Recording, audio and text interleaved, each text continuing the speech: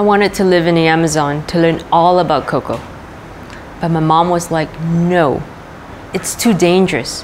But you know what? I went anyway.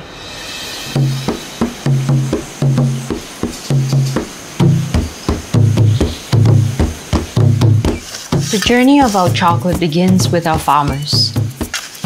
Direct trade means we have personal relationships. We know exactly where our cocoa comes from.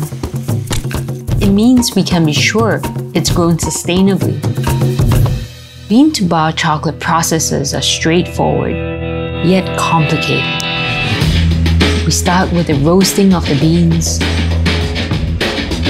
winnowing, which means separating the husk from the nibs, conching the nibs to a fine grind,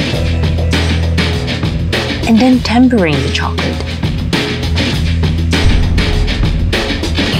When I said I wanted to be the first to produce Singapore's single origin chocolate, people thought I was crazy. We don't have much space and import 90% of our food. Where are we meant to grow the trees?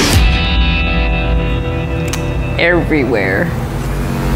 We want to plant at least 1,000 cocoa trees. Singapore is known for many things. Maybe one day, chocolate will be one of them.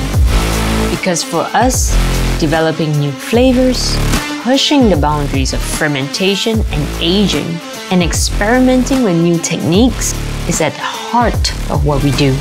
It's about inspiration through ideas, taste, and imagination.